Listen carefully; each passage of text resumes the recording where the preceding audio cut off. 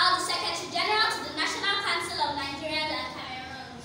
Following the death of Herbert Macaulay in Kano in 1946, I became the leader of NCNC. With the creation of Eastern Region and introduction of regional government, I was elected as the Premier of Eastern Region in 1954. Under the National Council of Nigerian Citizens, I contested the 1959 general elections. To form a government at the federal level, my party, which is NCNC, formed a coalition with MPC. I was later appointed as the first indigenous Governor General of Nigeria on 1st October 1960. With Nigeria becoming a republic in 1963, I became the first president of Nigeria. In the Second Republic, I participated actively in the 1979 general election.